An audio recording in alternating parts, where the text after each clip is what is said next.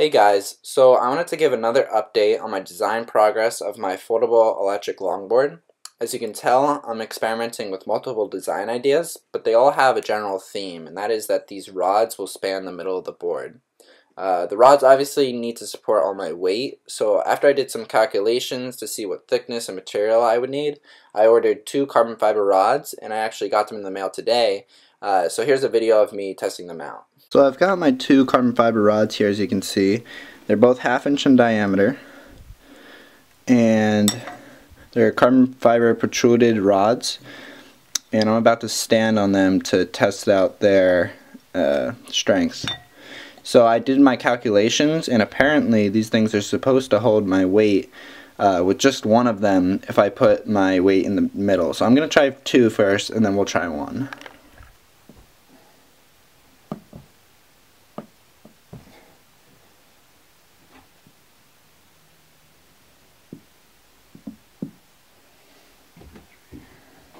So now that I know that the carbon fiber rods will support my weight safely, I have to try to figure out what the best way would be to fill in the gigantic hole that the longboard has in the middle. And they all involve some sort of collapsible panel, all these different designs. Now there's all sorts of variables that I have to consider, like simplicity and still being able to ride the board when it's folded. But the biggest problem here is trying to figure out the best way to cover the hole so you can still stand on it while not compromising space once the longboard is folded in its smallest form, and doing all that in a simple way. Because that's really the whole idea here, is trying to make it smaller so that it's easier to transport. The other problem is routing cables and wires from one end to the other, because remember, this is an electric longboard, so that means I'm going to need wires that span from the battery, which is in the front, to the motor in the back, and also to the ESC. So let's start with the first problem, which is covering this big hole in the middle. The first idea I had was to use a panel that slides in and out of the longboard. This one's good because it keeps the general shape of the board, but it also leaves these big slots in the board, which means the board would be uneven. Now I have thought about making a rectangular hole in the board so that the panel can slide in and out without compromising the top of the board, and therefore keeping the top of the board flat like a normal longboard.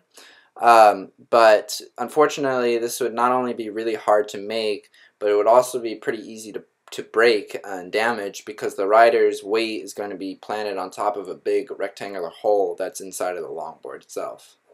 The next idea I had was to use a folding panel that is split into 4 parts.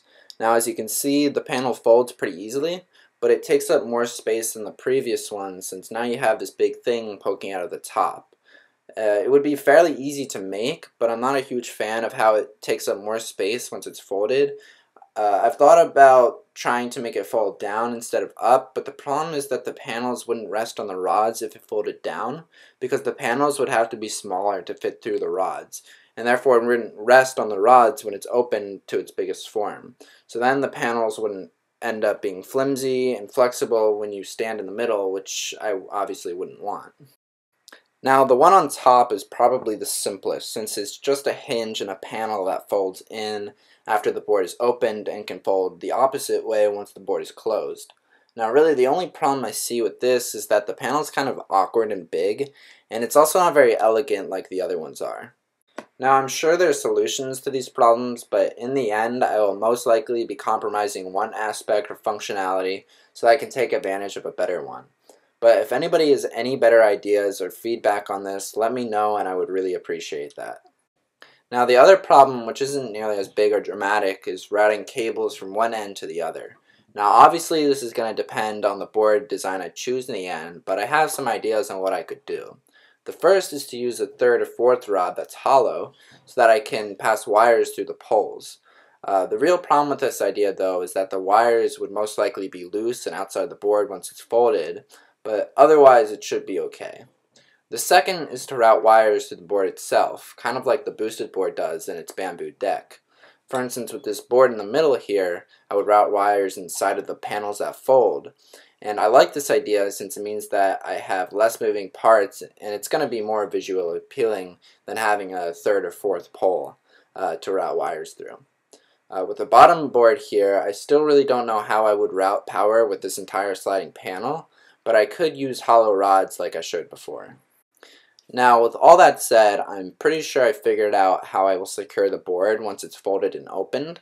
As you can see, there's a clamp here, and the clamp is the same thing as a bike seat clamp, which is what bike seats use to adjust the seat height. This should be fairly safe to use since it stops the rods from rotating and torquing the whole board when the board is twisted.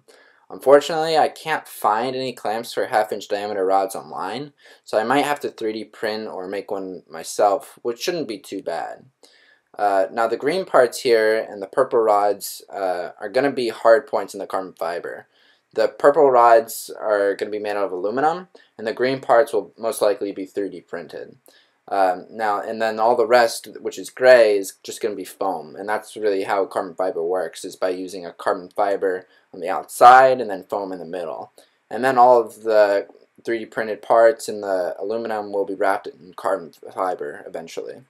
So that's all I have for you right now, but again, if anybody has any ideas, no matter how crazy or weird, don't hesitate to let me know. Okay, peace and thanks for watching. Bye.